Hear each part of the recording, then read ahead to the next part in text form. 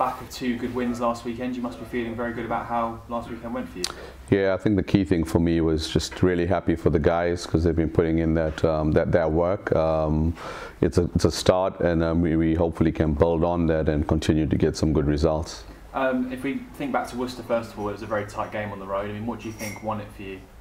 You know, I think the guys stuck together. Obviously, you know, Teo had a brilliant performance, but everybody chipped in where they needed to, and that was key for us. You know, we had that game plan that involved Ryan, and unfortunately Ryan's calf was a little tight, so he couldn't go, and so we had to adjust on the fly. And you know, credit to all the guys that they made their contributions, and not an easy place to go, but we got the win. And then thinking to the Plymouth game, obviously you've mentioned before that you need to start a bit faster, and you certainly did that against Plymouth. You had a 21-point lead at the half. I mean, is that something that you planned? Because obviously where they played the day before as well, just to get out running? Yeah, we always talk about trying to start as quick as possible. Everybody's seen what's happened with our slow starts.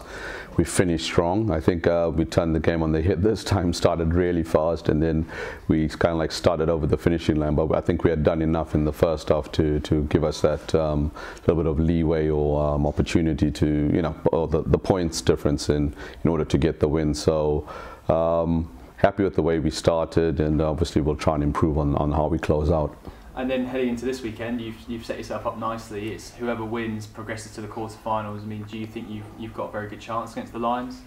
Yeah, I think a couple of weeks ago nobody gave us a chance of being in this position, so credit to the guys. Getting these 2 wins has put us right there. So it's kind of like I would say around 16 games, so to speak, to get to the final 8, and we have to go there and just, you know, give it our all. You know, it's not going to be easy. Lions, I think they've turned the corner. We know what talent they have, and hopefully we can turn up with a fully fit team. And as you mentioned, obviously they do have some new players now, but of course you're going into this game with Ryan, who you didn't have last time you played Lions. Do you think that will kind of change the dynamic of the game compared to your previous meeting?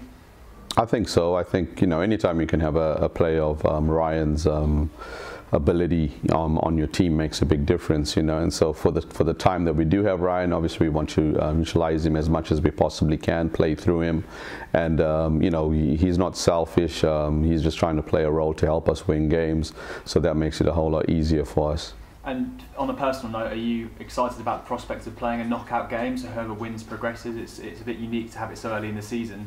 Yeah, I think everybody looks at me as this grumpy, angry guy. I'm not really that grumpy and angry. It's just I get locked up in the season and I just want to win so bad. So yeah, it comes down to the last, you know, a winner advances, you know, and that's what cup competitions are about. So, you know, hopefully we take our A game there and can upset them on their home floor. And just from an injury standpoint, is there any update on Jeremy or anything like that going into this? Yeah, I think we are where we are. You know, guys are pretty battered up. I think everybody saw, you know, Skylar White played a hell of a game for us, but he kind of like was carrying a bit of a dead leg, you know. So we're working on that to get him fit in time. Ryan and Henry are just a little bit under the weather, so they haven't trained. So hopefully we'll be able to get them back on the court as soon as possible. But we go there with who we have, and we play the best basketball we possibly can.